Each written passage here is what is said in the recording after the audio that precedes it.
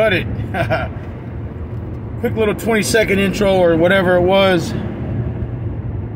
for the intro of the video.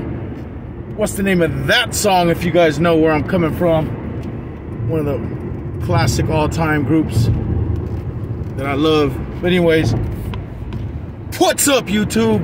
It's your boy, Staff Sergeant Calhoun. I'm coming at you live right now. I won't be live by the time you see this video. You're gonna ask, probably, since the mask mandate is dropped, why am I wearing a mask? I'll tell you why. I just came from a training course from my other job, my part-time job. And at that job, the mask is required. So I had it on. This is my work ID of the other place. So this past weekend was the Long Beach Grand Prix in the city of Long Beach, right? And I worked that for my other job. So it was the weekend, like, I think I was there Thursday, Friday, Saturday, Sunday. So UPS, I was there Thursday, got off work at 10:45 or so, shoot over to Long Beach, got to clock in by midnight, worked until 9 in the morning the next day. And then that was Thursday. And then Friday, work all day. And then in Long Beach, then go to the UPS hub. And then Saturday, work all day. And then I'm off Saturday night. Then Sunday, work all day at the Long Beach Grand Prix. And then I was, again, off from UPS. And then Monday, back to UPS, but there was nothing else going on. So this week, there's training for me at my other job, which is I do security. So we do like VIP stuff, like concerts. There was a concert, matter of fact, at the Long Beach Grand Prix, and I worked that. That was really cool. DMC from Run DMC was there. I got to shake his hand. Met a bunch of other celebrities as well. McGrath from Sugar Ray, somebody from Offspring, some other people were there. So we were doing that concert, and then the Grand Prix was there. Look that up on YouTube. The Long Beach Grand Prix, you'll see that for 2022. Cool event, made some extra money. Like I'm saying on the last video, these are things I do to fill in the pay gaps, because UPS is a part-time job. As you guys all know, you start off part-time. This is the formula. This is how they do it. It's a test, man, because it's tough. It's hard to make a living, you know, working 5 hours a day, especially in Southern California with the gas prices, inflation. You got all kinds of stuff going on. This war in Ukraine. Gas prices are higher. God bless Ukraine, by the way. So, side hustles, right? I don't know what you do, but one thing I noticed about side hustles is, like for UPS, if that's going to be your career path, your mainstay, you want to be a driver, you want to be a manager, supervisor, whatever, or you want to get involved in sales or whatever it is, a full-time position at UPS, your side hustle should be flexible with that schedule so that you can always put UPS as the priority, right? So that's what I try to do. With security, I can do that because you work as you see fit. Like if you want to work an event, you sign up for that event. If you don't want to work that event, don't sign up. Therefore, you have flexibility, but you're still getting more hours during the week. So because between the two jobs, between UPS and the other job, I'm still getting like 60 hours or so a week. Sometimes more, sometimes less, but that's an average. 60 hours a week, that's basically full-time, right? And plus full-time plus. So if you're only making 16 an hour or 16.50 an hour, whatever it is, if you're getting 60 hours a week, you're able to get by. Luckily for my security position, I accepted a promotion there to be a supervisor, sergeant, whatever they call it there, for security, and I'm in that training. That's paid training. That's why I'm doing this paid training now. You know, all the stuff that goes along with that. You got to get a California Guard card, which gives you the powers to detain somebody. It teaches you the laws, what you can and can't do, and all that. And it allows you to purchase equipment like batons, pepper spray, things like that, because you're able to be trained to use those things to protect yourself. It's basically what it is, self-protection. So security work, that's one way. There's a lot of other side hustles, but security work is easy to get into. You just got to get a guard card. And that elevates your pay. I think they start you at, my company starts you at 15 an hour. If you have a guard card, it's 16 an hour. Then you become a supervisor, it's 20 an hour. So I decided to take the supervisor training because 20 an hour is not bad. It's going to fill in those pay gaps. I'm only going to get about 30 hours a week, but then I'm only getting 25 hours or so a week at UPS. So that's what, 55 hours a week. So that's good. And then sometimes I can get more than that. At the other job, I can get 35 hours in a week. Like I just did 30 hours this past weekend. So, no, it's not hard to get those extra hours. You just got to look. So, side hustles are important if you're going to stay at UPS. I believe that they're important because you need to fill in those gaps with all the rising cost of inflation and gas. I don't know how some people do it. But, all right, off that note. So that's the side hustle part of this video. Let me know what you guys do for your side hustle, or if you're looking to get into side hustles, if you want to stay at UPS. So here we are for me going into almost 11 months now on board. It'll be 11 months for me in like a couple of weeks. And then, so there's no big milestones there yet. The next big milestone for me will be 1 year, which is coming up really quickly, like in 6 weeks for me. It'll be a year. So I'll get vacation, sick time, sick leave, paid vacations. I'll get like 5 vacation days, and you get paid holidays, and you get some personal days off where you could pick whatever day you want off with pay, and it's just considered a vacation day or whatever it is, like basically like a paid holiday or something. But it's a personal day off with pay, which is really cool. So that being said,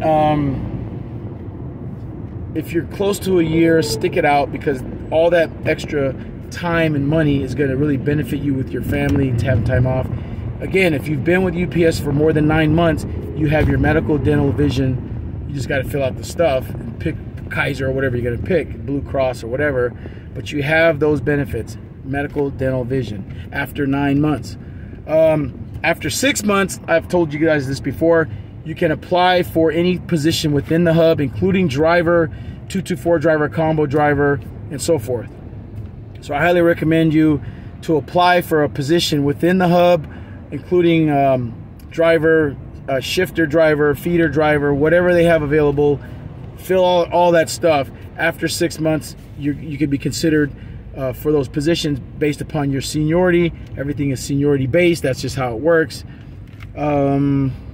Again, with me, I got to have a side hustle because UPS is not enough to cover all the bills until I become a driver. Once you become a driver, you're going to make, 75 grand a year in the beginning, and it goes up 80 grand, 90 grand. Some of the drivers are making 130, 140 because they like to work overtime. But your base is going to be somewhere in the 80s, 90s, around there. Great career, great company benefits, right? So, hub activity. Inside the hub, I work as a bulk package handler. You guys know this. I talk about it all the time. I like being a bulk package handler.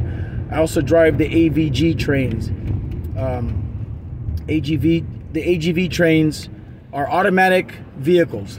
You can program them and they cruise around the hub, but they can also be operated by an operator. You just got to get certified, go through a class, and then boom, you're in. You got to wear a reflective vest when you're inside the hub when you're driving those vehicles. It's a safety thing or whatever. Wear the reflective vest and just drive the AVG safely, right? You don't get extra pay for it, but it's just something extra to do. It's an extra duty that I took on myself to help out, right? It gets me, I like staying busy. I want to do more. I don't like being bored at work. So big shout out to everybody who's new. I already told you guys last time about a good worker named JV, Junior Varsity. She's good to go. She's new. She just hit her milestone of 45 days working safely, so shout outs to her. We got a new girl on the floor yesterday. Was her second day. Her name is Darby. Shout out to Darby. She's working Metro on the line 2 on Metro. She's trying to get her feel for it. She had a rough day yesterday. I remember telling her, hey, it's your second day on the floor. Don't worry. Just keep that blue vest on and let everybody know that you're brand new. They'll give you a break. Okay, but she didn't feel that way. She felt like she wasn't getting a break. And I understand UPS can be a rough environment. So let's talk about conflict resolution is my next topic. You know, we covered side hustles. We covered benefits like medical, dental, vision, sick time when you get a year on, and vacation and all that. And we also covered job opportunities within the hub, promotions and stuff like that, like driver, supervisor, manager, AVG driver, AGV drivers. There's a lot of stuff you can do within the hub if you apply for it. So the next thing, conflict resolution. Since I've been there, I've seen a lot of stuff. I've seen people flare up at other people. They flared up at me a couple of times, and you have to resolve it. You want to get supervision involved. Bottom line, you do. Why? It's better to get them involved because it just protects you, right? Because if a supervisor gets involved and they're aware of what's going on and you're being harassed or mistreated or talked to funny by another employee, now the supervisor is at least aware of it, so that when something crazy happens, they can be like, oh yeah, this is an ongoing issue. We got to get this resolved, right? So something happened recently with me. Basically, I was working my area, which is bulk package, working my butt off, man. I had 5 of these big carts, these carts that carry the bulk. They're loaded to the hilt, and we got to induct them, bring those over to induct, offload that stuff so that they can be scanned, and then get that empty cart, bring it back. Meanwhile, I'm pulling off all the bulk off the line, and it gets faster paced after the break. The belt speeds up, and I was working by myself for the most part because my partner was doing something else. I usually have a partner. So the guys that are pulling the bulk off the belt, they're just dropping on the belt. That's what they do. They just boom, boom, boom, boom. So then I got to pull it off, and it's coming fast. Some of that stuff is heavy, 80, 90 pounds, 100 pounds. You're offloading large, long pieces of steel or refrigerator type things or wine coolers or whatever is bulk, just big oversized stuff that's awkward, or big pieces of carpet that weigh 70 pounds or 80 pounds, because anything bulk is at least 70 pounds or more. So you're at least lifting 70 pounds every time a bulk package comes down. It's usually 70 or more pounds. Sometimes it's 90 pounds, sometimes it's 120. I've lifted stuff off that's 150, 160 pounds. Some really heavy stuff. It's a strain on your body. So that's why you got to kill a lot of water. Well, one of the guys that's there, he's a young guy. He's a little immature. I think he's 19 or 20. This is like his first real job. He came over and started giving me a bunch of grief. Like, he's like a former football player in high school, so he has that tough guy kind of mentality, whatever. 21 years in the Marines, I'm not intimidated by anybody, especially some 19-year-old kid. Bottom line, he yelled at me. I said, I kind of yelled back. Because I'm going to step up. You got to step up to the plate and defend yourself and say, hey, man, you can't come at me like that. Don't come at me sideways. This is a professional organization. I don't care what's going on in your personal life. When you come yell at me, we're done. There is none of that. I'm not tolerating that. You don't have. No one should be tolerant of being demeaned or belittled or yelled at while you're at work. So of course, I raised my voice back. I'm not saying that's the thing to do, but that's what I did. It got a little heated. Let's put it that way. It got a little heated because I did not like it, and I said something. I'm going to speak up for myself. That's just the way I was raised. That's the way I was brought up in the military. You got to stand up for yourself. Defend yourself, right? Not physically. I'm not getting into a physical altercation where I'm going to fight. No. It's not worth it. This is my career. It's my job. This kid's not worth it. But I'm going to let him know you picked the wrong guy to come try to test. Now, the supervisors got involved, and I'm letting them know I'm in my workspace. I'm in my work area doing my job. This guy came over to my area and is bothering me. You guys heard him get loud. Now you're hearing me get louder. If you guys want to do something about it, I suggest you tell him to go back to where he's supposed to work. He doesn't work in my area. He can't come tell me what to do. He's not a boss. Things like that happen at UPS. You're going to see stuff like this once in a while. Out of the 11 months now that I've been there, this has happened to me. This is probably the second time, but I've seen it happen to other people. But sometimes people will just cower down and go, okay, that's not right, because now you got people trying to bully you, boss you around that aren't supervisors, and you shouldn't have to work in a hostile work environment. It's wrong, it's unprofessional, it's not right. The union can back you up. This is where your union comes into play. You got to have the shop steward's phone number. you got to get involved with management and say, look, man, I don't come to work for these petty little arguments and debates and to get, somebody flare up at me or blow up at me who's just my peer meaning another person who's my equal, another employee. So if you've been there 2 years and another guy's been there 1 year, if you're there 2 years and somebody else is there 1 year, you don't have any authority over that person just because you've been there 2 years and they've been there 1 year. You just have more seniority. What's seniority for? That you get first dibs on positions that are available. Like if there's a driver position coming up and you want to drive and that person wants to drive, but there's only one driver position. The person with 2 years on will get first dibs. They're going to go ask him first, would you like the driver position because you've been here longer? If he says no, then it's going to go to the next person. That might be you and go, now you're next. Would you like the driver position? He turned it down. And I'll say yes, because I've been here a year. If I turned it down, they'd go to the next guy. Hey, you've been here 9 months. Would you like the driver? That's what seniority is, and that's how seniority works. Seniority is not about I tell you what to do because I've been here longer.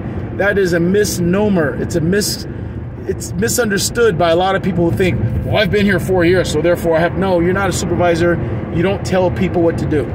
We're all there as a team. We all are part of the Teamsters Union. We all have the same rights. So if you guys have issues with somebody in your hub being a hub bully, you got to talk to your union rep. You got to talk to supervision because it's inappropriate for them to do that. They cannot create a hostile work environment. They can't threaten you, none of that stuff. And this kid was trying to feel his oats and he was trying to test me. He just picked the wrong guy. So when it all push came to shove, they were like, Brian, you didn't do anything wrong. Keep working. You're working. You were working when we saw you. And we're going to tell this kid not to come over and bother you. And I was like, that's all I'm asking. I'm in the middle of my work. I'm not here to necessarily make friends. I'm here to necessarily make a paycheck.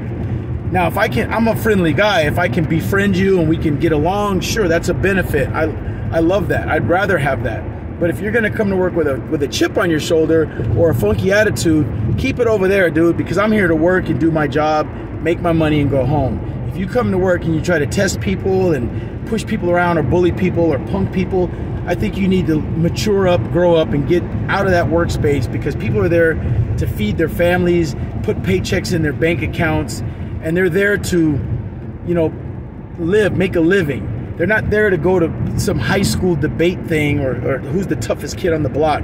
If you have that type of immaturity in you, you shouldn't be working in a professional organization, not just UPS, any professional organization. Put your ego in the back seat and leave it there until you get off work, and then you can act a fool or whatever. So if anybody's got any experiences dealing with knuckleheads, bullies, goofballs who want to push their weight around, throw the weight around, let me know in the comments. Tell me how you handled it. In my case, the supervision heard it. They saw that it was getting heated. They came over and they intervened, and I'm glad they did. And they separated us. And now, unfortunately, now there's a rift. We can't necessarily work together because obviously there's a personality conflict. It's sad, it's stupid, it's immature. I wish it wasn't the case. But I'm always going to go to work and do my job. Now, if I see him at work, I don't have to talk to him. He's not really in my sphere of influence. I just do my job. So if there's a personal problem, that's his personal problem because I don't have a personal problem with him. Professionally, I'm there to do my job. Personally, we don't have to be friends. I'm there to work. Tell me if you guys feel the same way. Holler back at me. If you're there to make a paycheck and not tolerate BS, say it in the comments. If you're a bully and you like pushing people around and throwing your weight around, say it in the comments. If you want to be a driver or a supervisor, say it in the comments. How long have you been at UPS? Don't forget to tell me what the title of that song was. If you're there for less than 30 days, let me know how it's going. I know there's been some people commenting on they just got hired and this is going on, that's going on. I saw some of your comments and I responded to some of your comments about what you can and can't do and what you're going to do, what to be expected, what your attire is and stuff like that. If you're new and you're within 30 days and you got that blue vest on, don't give up, hang in there. You're going to be fine if this is what you want. The good thing about it is those first 30 days, you get a feel for UPS to see if it's for you. They get a feel for you to see if you're hanging with the program and that you're getting it, understood how you can do it right and work safely and work as a team and all that kind of stuff. again, tempers flare. It's a hot environment. People were making excuses for that kid, saying, oh, well, it was hot that day. And I'm like, that's no excuse. You can't yell and curse at people. I don't care if it's hot or not. There's no excuse. You don't talk to people crazy at work. You don't yell at people. You don't curse at people. You don't threaten people. It's unacceptable. I don't care if it's 100 degrees outside. That's not an excuse to say, I can talk to you any old way I want to. It's unacceptable. And I'm telling you that because this is supposed to be a professional environment, and some people don't understand that. You will once in a while run into an immature person or a person who brings their attitude to work, a negative attitude to work, instead of a professional attitude, a safe attitude. If you're going to act that way, that's creating an unsafe work environment. So they separated us. I work in another line now. It's kind of boring. It's less work over there. So I have to actually go look for stuff to do to try to stay actively engaged because I'm still doing bulk, but it's just less bulk on the other lines. On that line, there was a lot of bulk, so I was really active, sweating, moving constantly. And I don't know where this kid came from. I really don't. He just wanted to test me. It was a bad day for him. For me, I didn't care because I'm just like, bro, you need to back up. You need to get out of here. You need to stop yelling at me, stop cursing at me, because I'm not the one. And you have, sometimes you gotta, and this kid is 19 years old. I'm in my 50s. Like, bro, really? You know what I mean? Go home and do your homework. All right, so that all being said, I'm not gonna say anybody's name, and I'm not gonna, embarrass nobody. The bottom line is, you're gonna run into some stuff like that sometimes. How did you handle it? Or I'm telling you the best way to handle it. Get supervision involved, get the union involved. Try to walk away, try to cool off, try to count to 10. I know it's hard because like I did, I was in my area. I don't have to leave. I don't have to walk away. I'm working. I'm in my workspace. I'm working and doing my job. So if someone comes to me and starts running their mouth, you need to leave. I'm in my workspace. Why are you over here in my workspace bothering me when I'm doing the job that I was hired to do? Your job is not to come over here and talk to me and yell at me and try to belittle me. Your job is to go do whatever it is you got hired to do. And that's how I handled it. Now, when I said it, I didn't say it whispering it. I kind of met his equal level of, his voice was here, my voice was here. And I was like, go somewhere with that nonsense. It's unprofessional, and I'm not here to tolerate it, and I'm not going to be bullied or pushed around, especially by some 19-year-old kid. Peace out. So that's what I got today, man. I hope I kept this short. I'm driving on the freeway. And I got to go get some coffee. I got to work tonight. And let me know about your side hustle. Let me know if you know the title of that song. Let me know if you got 30 days or less on. And let me know if you've had any issues with immature people at work, people who like to bully people or throw their weight around or use their seniority in a way that's not appropriate. That's all I got, man. Thank you guys for watching always, at all times. Steph Sergeant Calhoun out. Peace.